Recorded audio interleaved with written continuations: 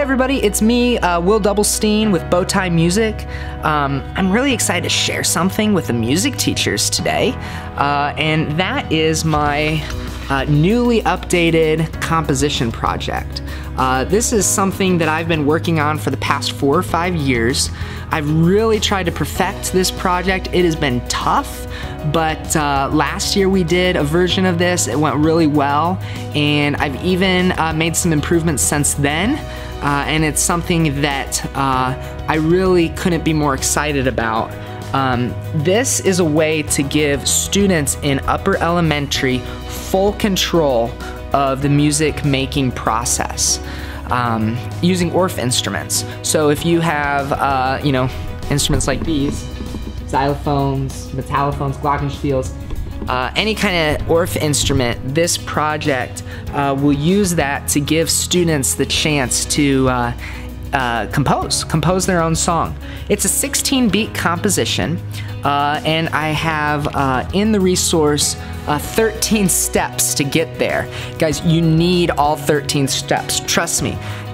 Composing is tough, and when you're talking about 4th or 5th grade, you've really got to use a step-by-step process to keep everybody on the same page, but at the same time, like, not trying to stifle their creativity. So allowing room for the students to make their own decisions, and that's what I think this project does so well. So let me give you a quick little preview about how this works. You've got a few different papers here. The first two are directions, and there's 13 steps to this project. And then we have a rhythm worksheet. Now we'll start here. And I'm actually gonna walk you through this entire process. So, in the directions, your first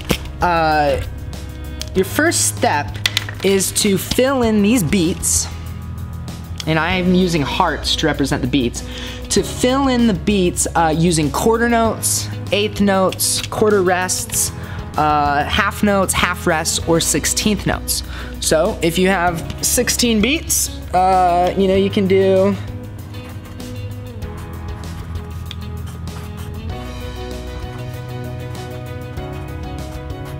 there.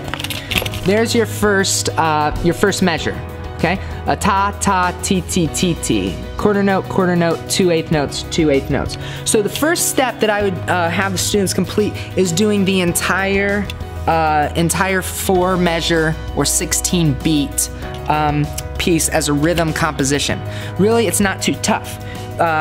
What you need to remind them to do is make sure they put the note heads right over the one-line staff. We are in 4/4 time signature. If they have a half note, you want to use both the first beat and the beat next to it. You kind of leave that one blank because a half note takes 2 beats. Okay, then step 2 is you're going to do some lyric prep. So I've noticed that when kids write lyrics, they have to understand how many notes are in each beat. Now that can be tough, but that's why I've put these numbers above all the beats. Okay, so for example, in our first beat, that note has only 1 sound, okay? Or 1 note. In this second beat, again, it's 1 note. Now here, with 2 8th notes inside of a beat, you're gonna have 2 notes. And in our 4th beat, you also have 2 notes. Okay, so that's the second step, is going through their entire rhythm, circling the number of notes in each beat. Step 3, lyric composition. Okay, here they are going to write underneath the note what their lyrics are. So for example, I might say, I love eating bacon. Okay, which I do, by the way. So I love eating bacon, right? So my lyrics match my rhythm with the number of syllables. The number of syllables in each word matches the number of notes in each beat. Okay, that's step 3. You'll do that for the entire composition. Now, step 4 is you're going to practice clapping and speaking it. A big part of an Orff lesson is having text and using body percussion to perform your text. Now in this case, we're just gonna use clapping. So the kids would get used to doing, I love eating bacon. And then the rest of their composition as well.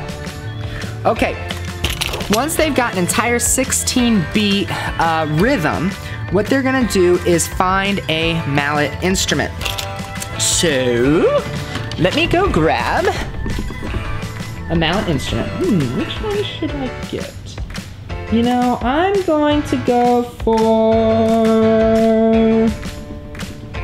I think a soprano metallic. This one looks good.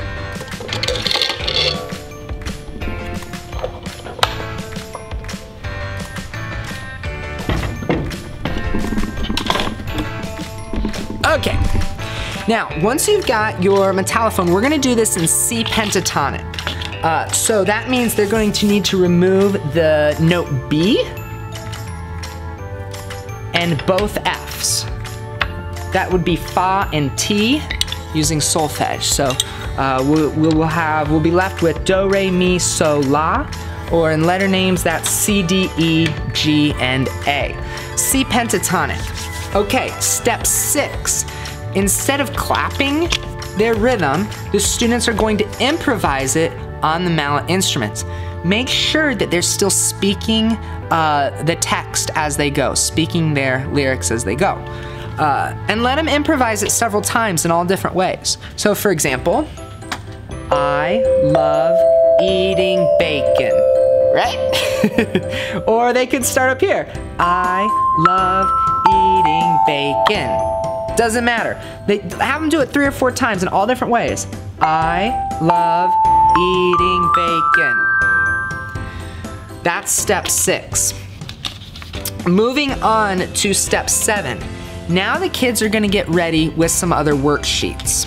The next worksheet in your project is a notation diagram. This worksheet is going to show exactly where each pitch in the pentatonic scale is located on your instrument. You're also going to need this melody composition worksheet, which as you'll notice is very similar to the rhythm worksheet, except now instead of a 1-line staff, you have a 5-line staff. So the next, so step 7 is simply to have all 3 worksheets available and ready to go. Step 8. Okay, now we're gonna start our melody. And when you do, we need to have a tonal center. We're in C pentatonic, and therefore our tonal center is C. You know, you're gonna have to talk about that. What is a tonal center, okay? It means that you're wanting your song to sound complete, to sound finished. And so in order to be in C pentatonic, our first and our last note needs to be C. Doesn't matter if you want the low C or the high C, just make sure you get a C. So I'm gonna start on a low C. And right there, boom, I have my first note.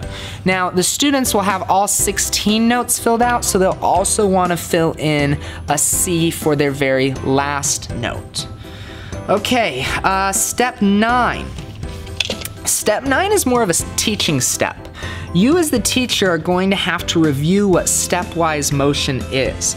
This might take an entire lesson to do, and that's okay. Take the time to get it done. It's so important that the students' compositions don't jump all over the place. You don't want your melody to go from low to high to low to high all over. They won't remember it, for one, and for two is it's not gonna sound very musical. It's just gonna sound like, okay? Not bad, but not necessarily something you would want to sing, okay? And for that reason, step 9 is to simply review what stepwise motion is. Explain that a step is when you go from one note to the next note right above or below it. A skip is when you skip multiple notes in order to get to somewhere else, okay? In this project, you can have a few skips, but don't have skips all over the place. Now, step 10, you get to compose. Finally, you get to fill in the rest of your melody. Now, my original rhythm was I like eating bacon, right? Oh, I'm sorry, I love eating bacon. Okay, right. So, I'm going to use stepwise motion and do I love. I'll go from a C to a D, and they have this worksheet right here to help them know what letter goes where. Okay? And I can even write in the lyrics. Love. Let's do eating on an E.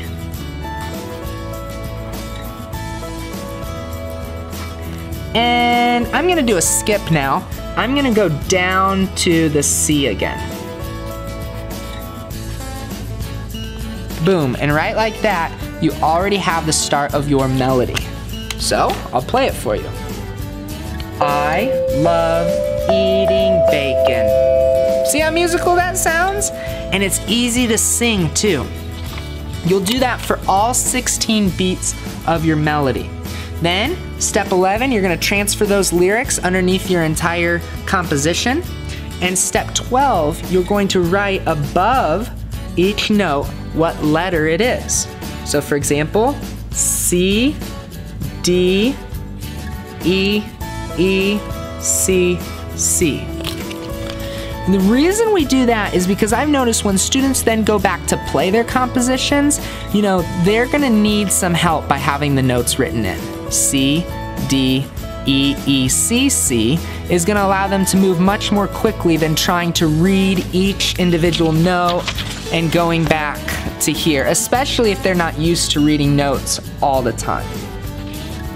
For step 13, all they're gonna do is check it over.